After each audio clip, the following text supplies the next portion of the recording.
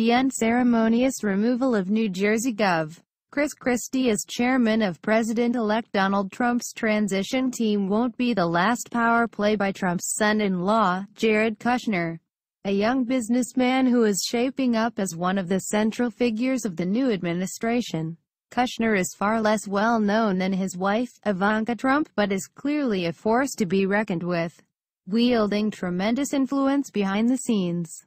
It's widely assumed in political circles that the sacking of Christie was at least partly an act of personal payback by Kushner. Back in 2004, then-U.S. Attorney Christie convicted Kushner's father, Charles Kushner, on a variety of charges including tax evasion, witness tampering and making illegal campaign contributions.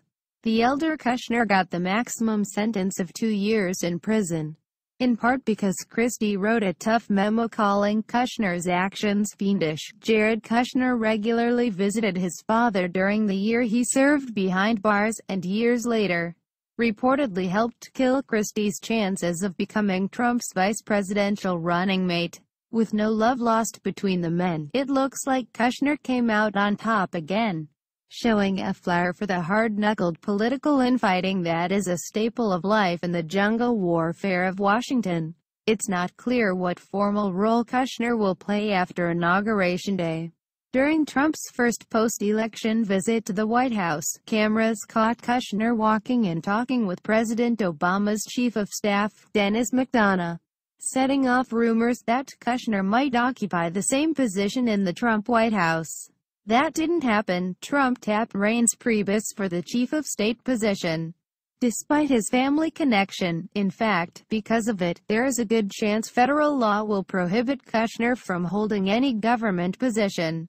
According to Title V, Section 3110 of the U.S. Code, a public official may not appoint, employ, promote, advance, or advocate for appointment, employment, promotion, or advancement any individual who is a relative of the public official.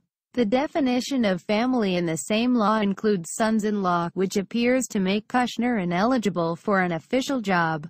But there's no law against a president turning to a trusted friend or family member for advice or to convey sensitive messages to political allies. Kushner, who owns the Observer newspaper, may also be planning to build a pro-Trump media empire, reportedly talking with industry experts about what it would take to set up Trump TV or a similar platform. While many assumed Trump TV would only get launched if the candidate lost, it's entirely possible Kushner will end up moving